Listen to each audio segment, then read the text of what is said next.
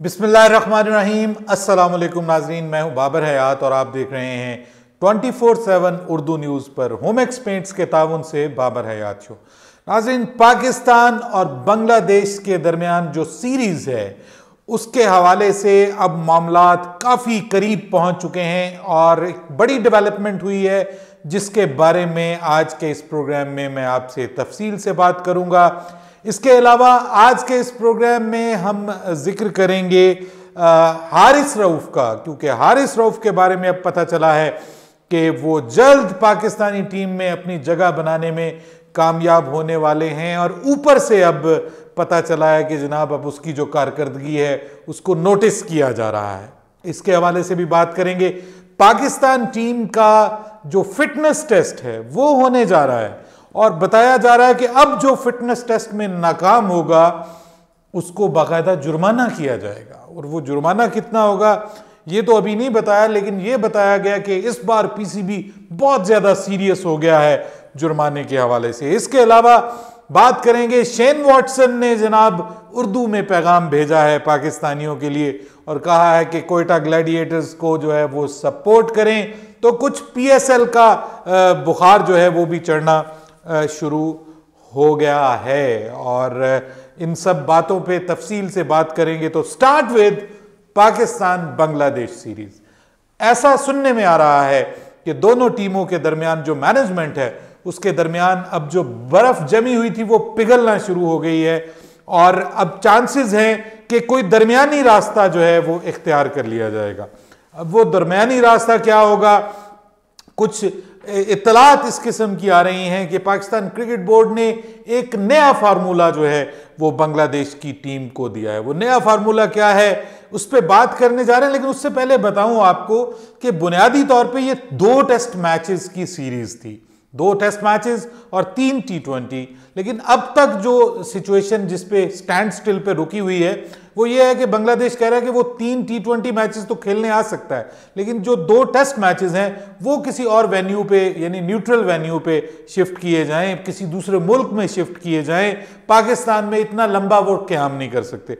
अब जब दूसरी जानिब से बांग्लादेश के जो कोच हैं रसल डोमिंगो, उन्होंने ये कह दिया कि जी अगर हमें कहा जाएगा तो हम पाकिस्तान चले जाएंगे, हमें कोई हर्ज नहीं है, तो एक थोड़ा सा झटका उनके स्टैंड्स को भी लगा, फिर बांग्लादेश के स्टैंड्स को। फिर बांग्लादेश के अच्छे खासे खिलाड़ी, दर्जन भर से ज्यादा खिलाड़ी जो थे उन्होंने पाकिस्तान सुपर लीग में रजिस्टर्ड करवाया हुआ था और उनको पता था कि पूरी की पूरी सुपर लीग पाकिस्तान में होनी है। अब ये इश्यूज थोड़ा सा पॉलिटिकली बन गया है और मेरे ख्याल में अब खबर बड़ी ये आई है कि पाकिस्तान क्रिकेट बोर्ड ने एक नया फार्मूला पेश किया है बांग्लादेश क्रिकेट बोर्ड को कि अगर आप 2 टेस्ट मैच नहीं खेल सकते तो आप पाकिस्तान में आकर 1 टेस्ट मैच और 3 T20 मैचेस की सीरीज खेल लें। 1 टेस्ट मैच जो है वो हम बांग्लादेश में आकर के जो आपके साथ हमने सीरीज खेलनी है टेस्ट मैचेस की, उसमें हम 1 टेस्ट उसमें ऐड ऑन कर देंगे, तो वो 1 टेस्ट वहां पर हम ऐड ऑन कर देंगे।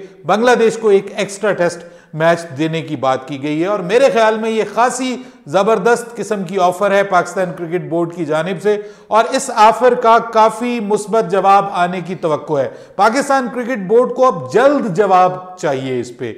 1-2 दिन में सुनने में ये आया है, सोर्सेज ये बता रहे हैं कि 1-2 दिन में ये कंफर्म हो जाएगा सीरीज होने जा रही है या नहीं होने जा रही।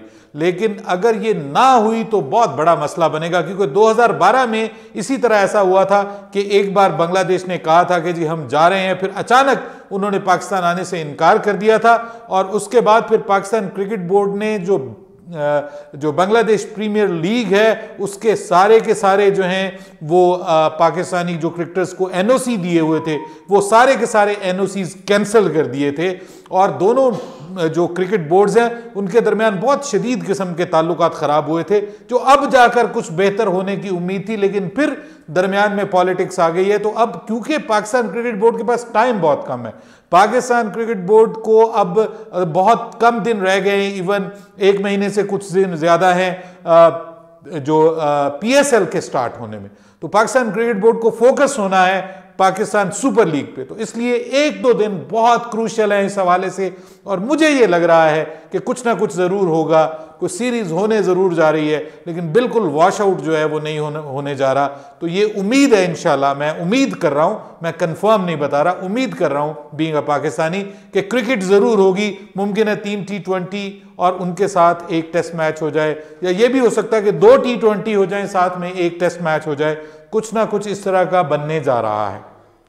तो जनाब ये तो थी एक ज़बरदस्त चीज़। एक दूसरी ज़बरदस्त न्यूज़ ये आई है कि पाकिस्तान के बॉलिंग कोच वकार यूनुस ने ये कहा है। वैसे इस पे थोड़ी सी तफसील भी आपको बताऊंगा कि वकार यूनुस की ज़ुबान से मैं क्या सुन चुका हूँ इससे पहले हारिस रऊफ के बारे में।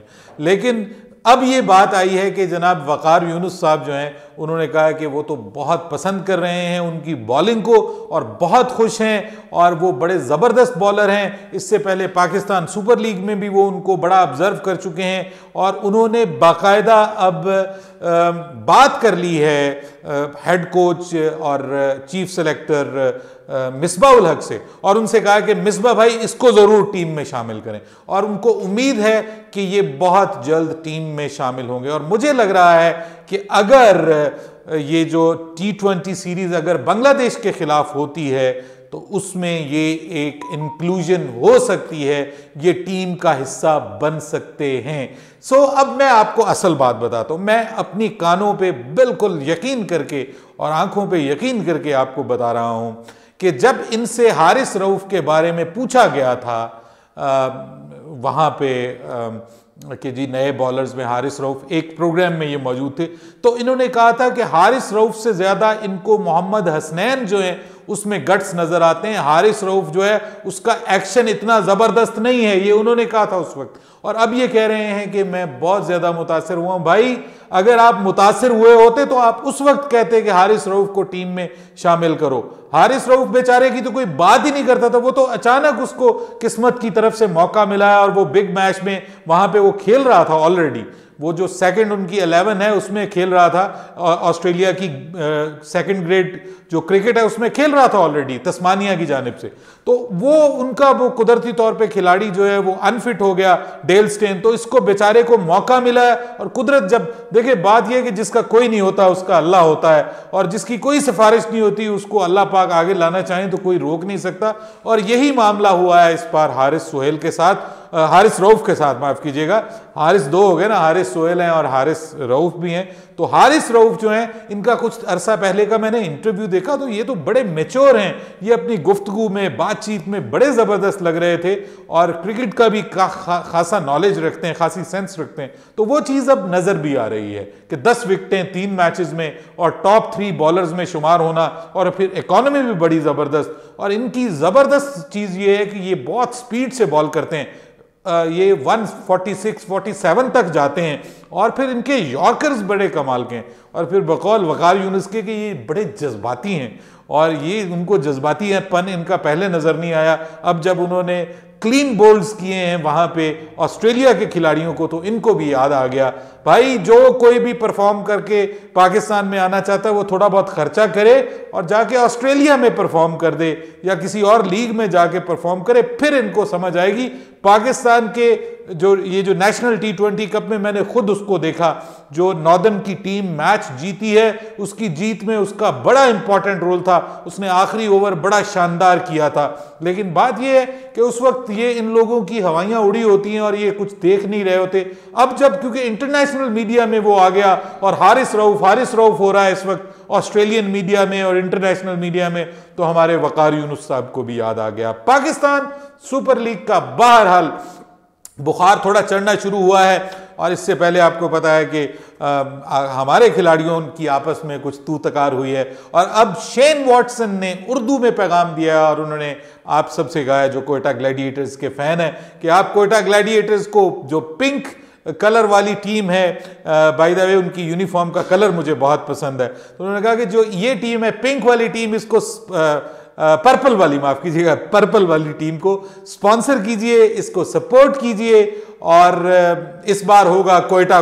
बड़ी मज़े की उनकी वीडियो है जो उन्होंने उर्दू में, और बड़ी अच्छी बोली उन्होंने उर्दू, और क्योंकि अब यहाँ पे खेल भी चुके हैं तो इस वजह से कुछ ज़बरदस्त। और पाकिस्तान क्रिकेट बोर्ड जी फिटनेस टेस्ट हो रहा है और 6 और 7 जनवरी को 2 दिन फिटनेस टेस्ट होगा और उन्होंने कहा कि अब अगर आपने फिटनेस अपनी साबित ना की और आपकी फिटनेस अच्छी ना हुई तो आपको जुर्माना होगा। लो जी, पीसीबी जो है ना वो पैसे पक्के करने के चक्कर में है कि अगर खेलें फिटनेस के लेवल के नीचे तो कम से कम जुर्माना तो देना पीसीबी को। यार क्या मतलब, क्या ये जुर्माना और क्या, अरे भाई ये एक असूल बनाओ कि फला हमारा फिटनेस लेवल है, इसके ऊपर कोई आता है तो बड़े से बड़ा खिलाड़ी आ जाता है तब भी गुड, नहीं आता, बड़े से बड़ा खिलाड़ी नहीं आता, उसको निकाल दो।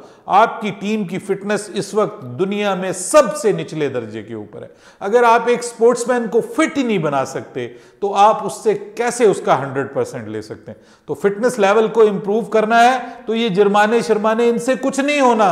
सिंपली ये करें कि भाई जब तक आप इस फिटनेस लेवल पे नहीं आएंगे हम आपको टीम में शामिल नहीं करेंगे। ये तो कोई तरीका नहीं है कि जी आपको जुर्माना कर देंगे। ये बस चोंचले हैं पाकिस्तान क्रिकेट बोर्ड के, जितने कर ले इससे क्रिकेट को कोई अच्छा फर्क नहीं पड़ने वाला। इससे सिंपली ये करें कि जनाब अगर आपकी फिटनेस अच्छी होगी तो आप टीम में रहेंगे, फिटनेस लेवल के ऊपर, फिटनेस टेस्ट के ऊपर आप नहीं पूरे उतरते तो आप स्क्वाड का हिस्सा ही नहीं होंगे। मुझसे एग्री करते हैं तो जरूर बताइएगा कमेंट सेक्शन में। और बाबर हयात को इजाजत दीजिए। अल्लाह हाफिज।